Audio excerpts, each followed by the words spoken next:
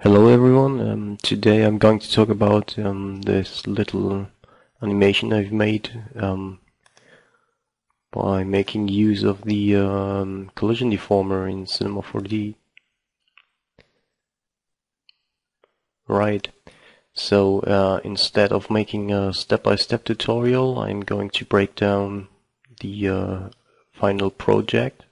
I think it's enough information for you to rebuild something like this. But first of all, I'm going to show you how the Collision-Deformer is working. So right here in Cinema 4D, all you need to make the Collision-Deformer work is something like a plane. You're going to add the Collision-Deformer to it, just dragging it in here. And you have to tell the Collision-Deformer which object you collide with. Just drag it in, and when you move around your object, you can see that there is some bumping or bending going on. Right, it's pretty nice. So you have different modes or solvers for the intersection.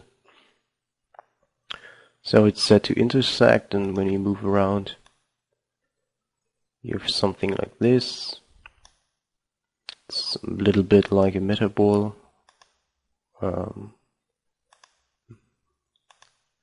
this is more like a metaball. You have settings for the for things like the relaxation, so you can adjust the appearance. Just play around with it, and let's choose another mode. Let's choose outside. So you have something like this, and if you want to add some extra layer of secondary animation, you can add the Jiggle deformer, for example. Just drag it in here, and when you start the playback,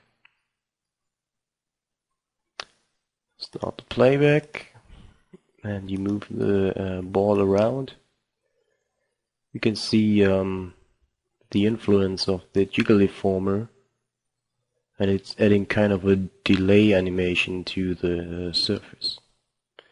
So it's quite nice. Okay, there's one thing I've forgotten is when you increase the number of segments, you have a smoother bending. Okay, so let's have a look at the original project.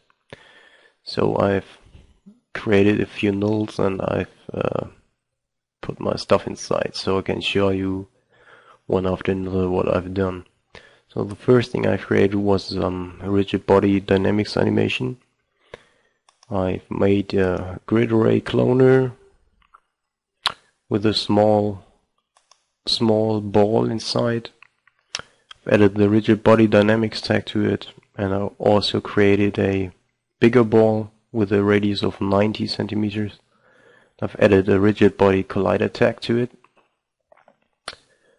So, and inside of my rigid body collider tag there is an Attractor-Object. I don't know, is it an effector or whatever, but you can find it in the particles window attractor. There are a few different other effectors, and they're quite nice, and they work with the MoDynamics. Right, so the attractor was set to 1000 in strength and 200 in speed limit.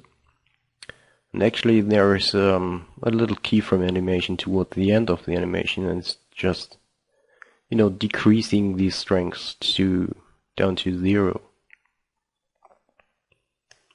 So the balls are flying towards the bigger ball, and then they roll down, and around frame 90 they are dropping off. Right, and to make the balls stick to the surface. You have to adjust the dynamics gravity a little bit, and to do that you have to press Command D. You go to Dynamics, and in the General tab you set the gravity down to 5. So 5 works pretty well in here in my project, right? So when you play that back, you should have something like this. So, but the idea was to have a surface that is reacting like a soft body dynamic to the balls. And to do that, I've created a second animation part here, and here inside we have another ball, which is just a little bit bigger than my rigid body ball, just a radius of 100, and it has a higher amount of segments, just around 128. So let me switch it on. So you see we have quite a dense mesh for the Collision-Deformer. And I've just added the Collision-Deformer to my ball. Choose my cloner object for the collider, set it to outside volume, and just play around a little bit with the settings here. Add a Jiggle deformer, play around with the settings here, and then for the final step I just went through all my animations and bake them. So you go to your rigid body tag, bake your animation, then you go to your Collision-Deformer cage, bake your animation, and do the same thing with your Jiggle deformer. And this was my final result here. Right.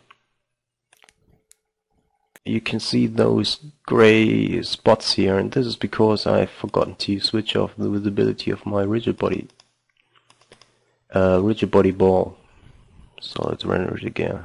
Okay. So that's a trick. You actually have two balls, one with a collision deformer and the other one is just invisible. So, and to create that material, just made a new material, color channel, and in the color channel I had a Fresnel shader with a gradient from white to black as usual, and I had a luminous channel with the ambient occlusion effect applied to it. So just default settings with a gradient from black to gray. Okay. And yeah, that's it. Of course, I had a camera in the background, and yeah, that's it. I hope it's useful and you know how to recreate it. Please drop me a line if you have any further questions, and yeah, see you soon. Have fun. Bye bye.